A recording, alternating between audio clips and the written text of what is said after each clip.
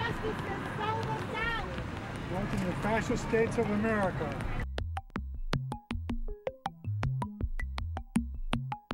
Citizens United case 1 year ago, we said the corporations have the same rights of people to spend their money however they want on elections.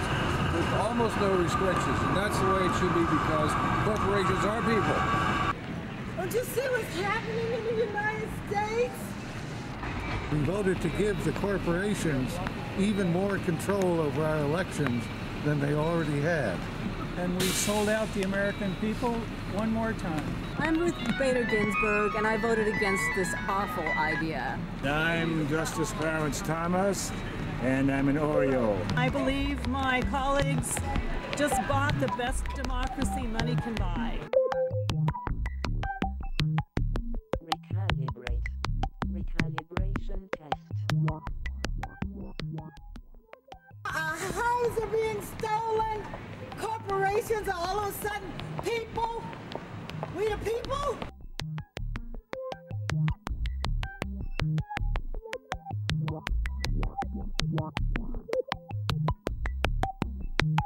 Down with corporations.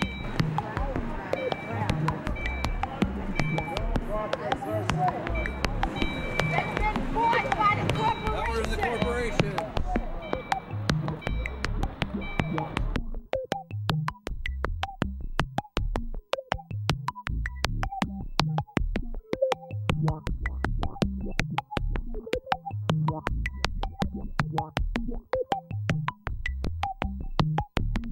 Our guest is Janice Thompson. Janice is the director of Oregon Common Cause.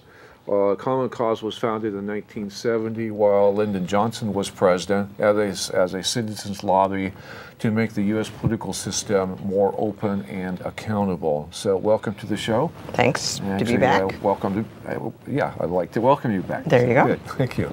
The last time you were here, you were talking about the National Popular Vote, which is an effort to invalidate or make ineffective the Electoral College. I wondered if you could give us a quick update on that effort. It has been, it's an interstate compact process. One other state, California, has signed on, which has increased. Since we talked. Yeah, since we talked, which has increased the kind of the visibility of the effort, resulting in, I think, growing opposition, which sometimes you get defined by, who's opposing you and the level of opposition. So. That is kind of occurring. I think in Oregon, we may see some discussion of it in the February legislative session. Probably the focus in Oregon will be the next 2013 session, but stay tuned on that. Okay, all right, good, thank you.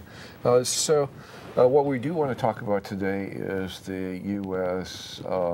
Supreme Court decision, Citizens United.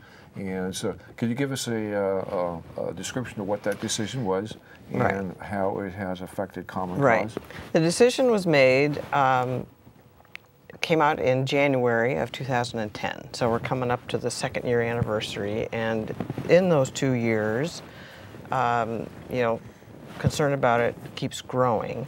So to recap, though, what it did, it focused on one aspect of the flow of money in federal elections, which are independent expenditures, and they are treated differently from direct contributions to candidates. Independent expenditures are when an individual or a PAC pays for advertising or some type of electioneering in support of or against a candidate. But it's independent of that candidate. So the two groups, the candidate and the folks doing the independent campaign, don't sit down at a table and plan it out. Exactly, right. Sometimes there's questions raised about how independent, but that's the idea. Now, the fact that independent expenditures are treated differently than direct contributions dates back to Buckley v. Vallejo.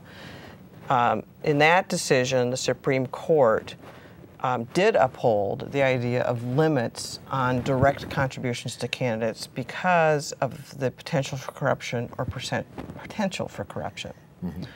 But The bill or the legislation litigated in Buckley also included limits on what are called on these independent expenditures from individuals, associations, and PACs.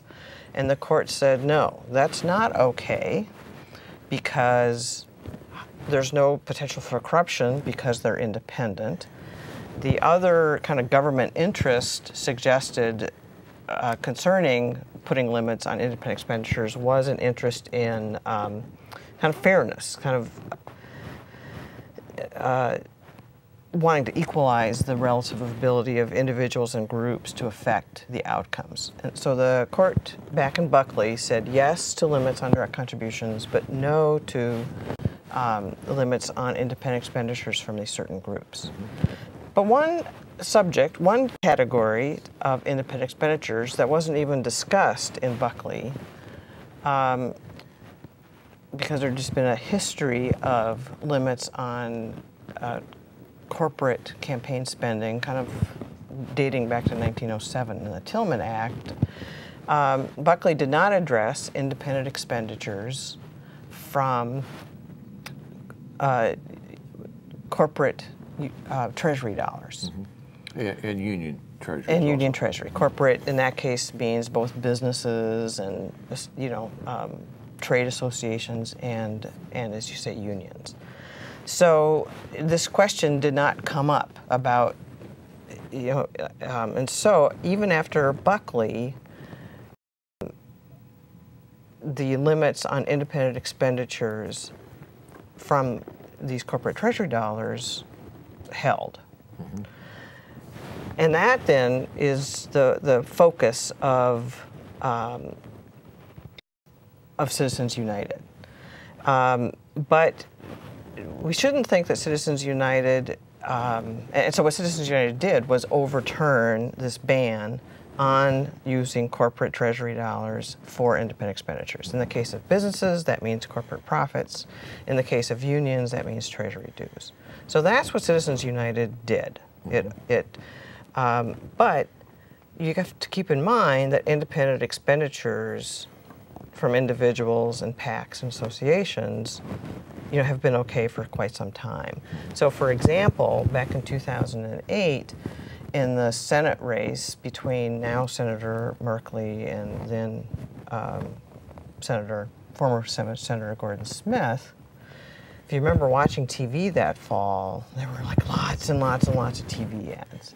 Well, about half of those TV ads were paid for by those campaigns. But roughly the other half were from the independent expenditures. So in other words, independent expenditures are not new because of Citizens United. Right.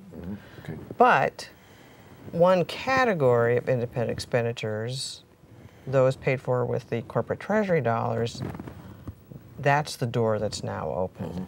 Now the reason that door had previously been closed was because of, kind of like I say, a history of limits on more related to corporate spending.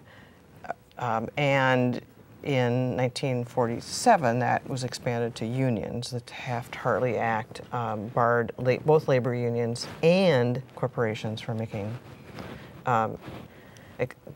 expenditures and contributions in federal elections.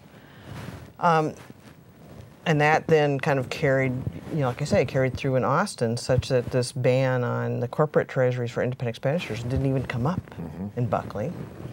But there was a really critical case in 1990 out of the state of Michigan called Austin that really kind of clearly delineated why it is that this particular ban on corporate spending was okay. And the compelling state interest for making that regulation was due to, and this is a quote that you might have heard, the corrosive and distorting effects of immense aggregations of wealth that are accumulated with the help of the corporate form, and that have little or no correlation to the public support for the corporation's political ideas.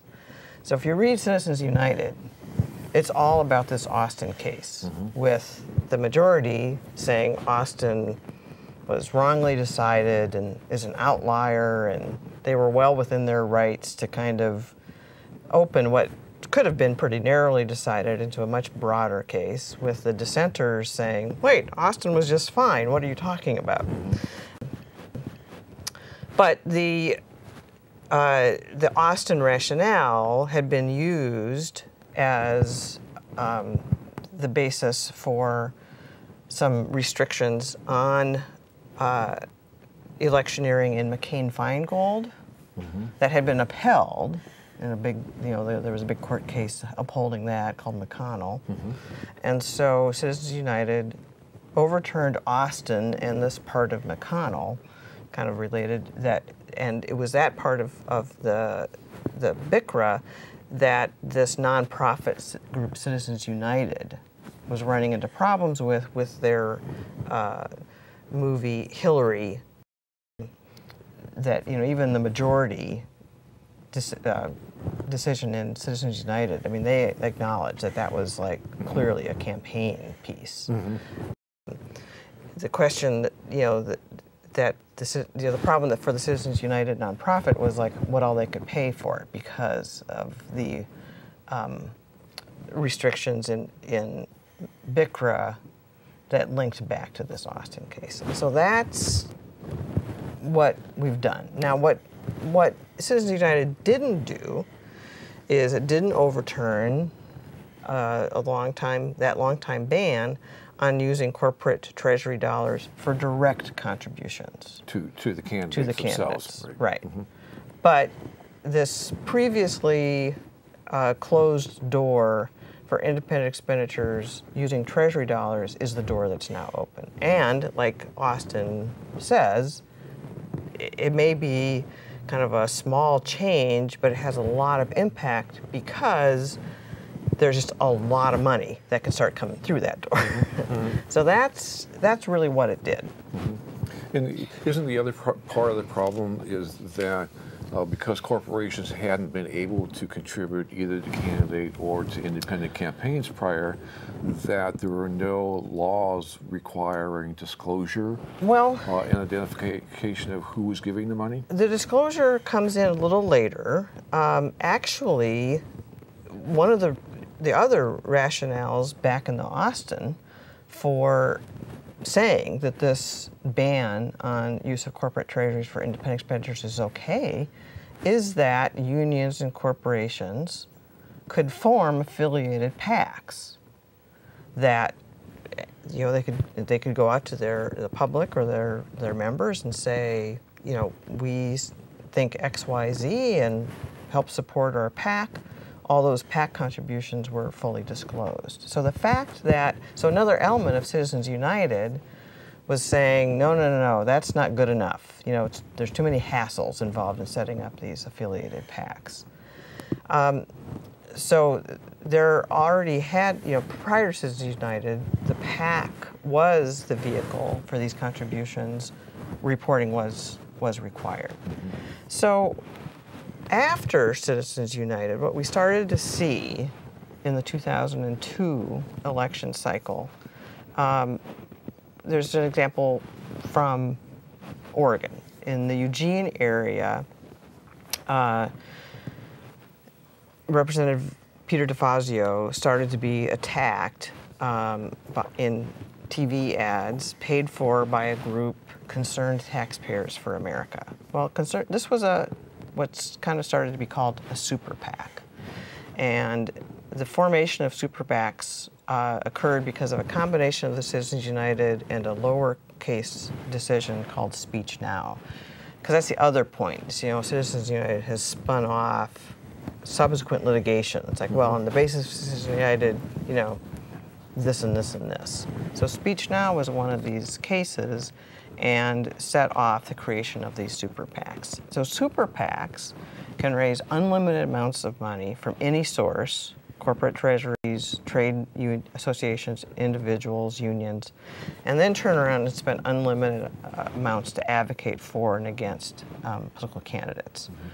Prior to Citizens United, like I mentioned, PACs could make independent expenditures, but there were some limits into how much money could go into those PACs. So that's what, that's gone. But it is still a PAC, which means eventually its donors are reported to the Federal Election Commission. And, in the presidential... Even on the super PACs? Right. Because they're a PAC. Are eventually, so... Right. Okay. Well, and they're reported on the timelines that are just mapped out for the by the Federal Election Commission. And as I understand it, there's 2 different timelines. None of them are super frequent, but not surprisingly, most of the super PACs take one of the 2 options that has them reporting. I think it's about every 6 months. Oh, okay. So eventually, then it was known who was making these contributions. But not necessarily before the election. Well, in the case of Congressman DeFazio, it was reported before that November 2010 election. And it turned out that there were just 2 major donors behind this group, Concerned Taxpayers of America. And they, you might kind of say that a better name for that PAC might have been 2 concerned rich taxpayers targeting just 2 candidates, since their spending was only on these anti-DeFazio ads and on ads, targeting a first-term congressman in Maryland.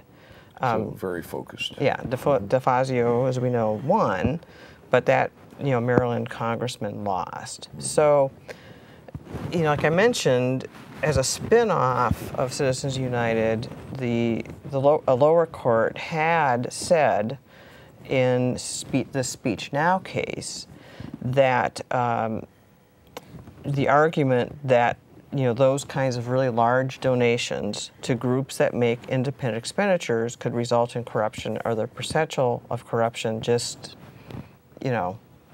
doesn't hold water. And one quote from that decision was, whatever the merits of those arguments before Citizens United, they plainly have no merit after Citizens United. Contributions to groups that make only independent expenditures cannot corrupt or create the appearance of corruption.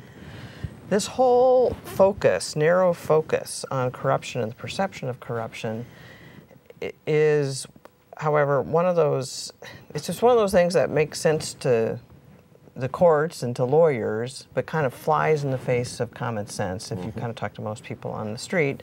And I strongly suspect that Maryland congressman who lost that race wouldn't also agree. So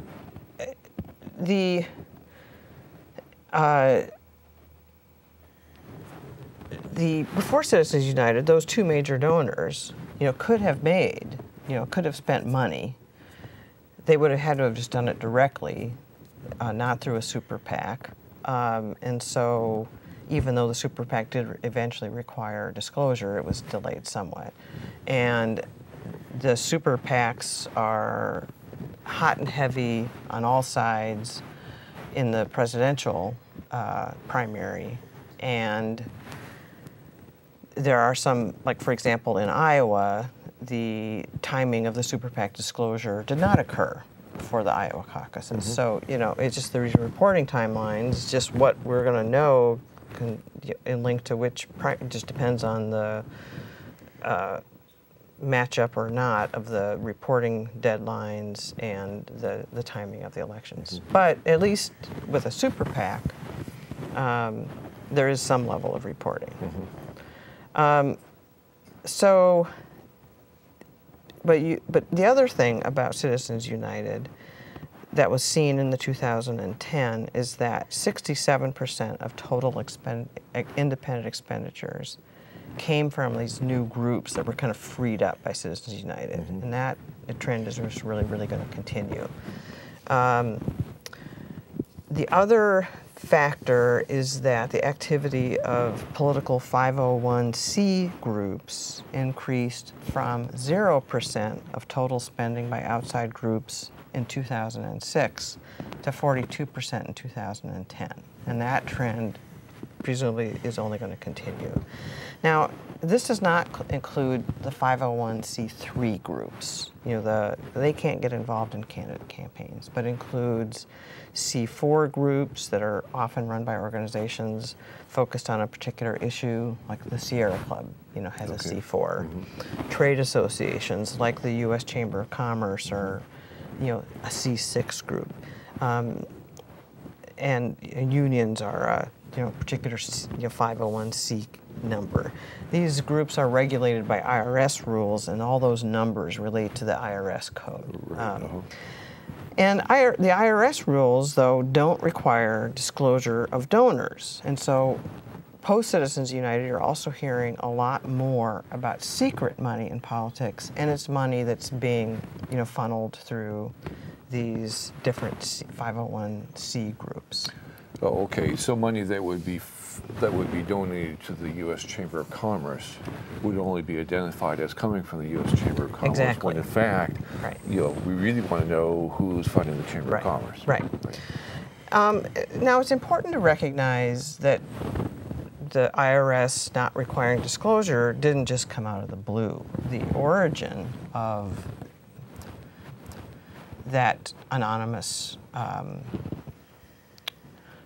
contributions comes from the civil rights era, because there were several groups in the South that were active working on civil rights.